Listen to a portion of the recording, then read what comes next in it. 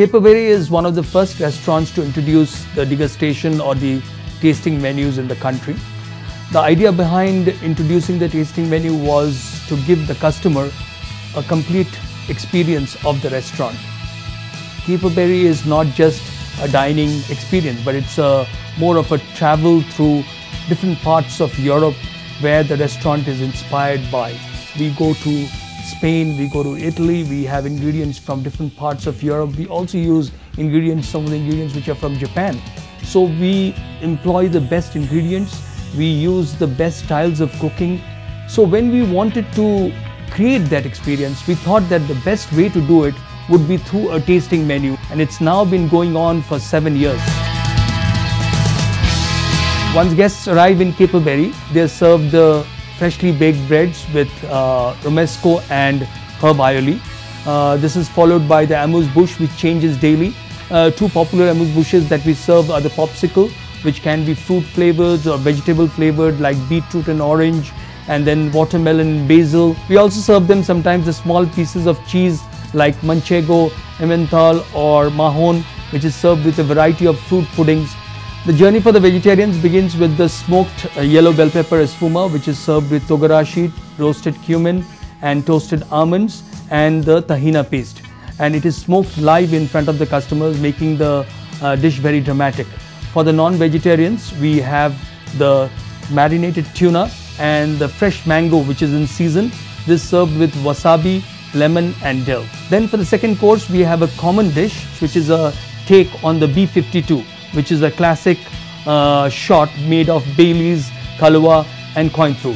What we have replaced them with is spherifications of feta cheese, black olive and a clear consomme of tomato, which has got citrus flavors. For the third course, we have the fresh burrata cheese, and it is served with compressed watermelon, pesto and of course a fresh gazpacho. For the non-vegetarians, we have a grilled seafood.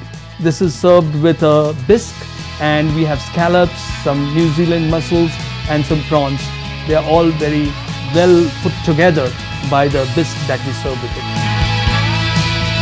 For the vegetarians, then we have a tortellini, which is stuffed with ricotta cheese and arugula pesto, and it is served with white wine poached pears. For the non-vegetarians, we serve the pepitoria duck, which is served with a pudding made from almond and saffron and served with baby vegetables. Then we serve the cryo margarita, which is in place of a sorbet. Basically, this is a virgin margarita which we have different flavors on different days like mango, lychee, lemon and ginger or blueberry, and then we add some liquid nitrogen to it, and that gives it a very, very interesting temperature to cleanse your palate. For the main course, we have the stuffed morels, which is fantastic, served with a red wine risotto, and there is a morel cream sauce that accompanies it. For the non-vegetarians, we have lamb roulade, which is served with a porcini sauce and a red wine risotto as well.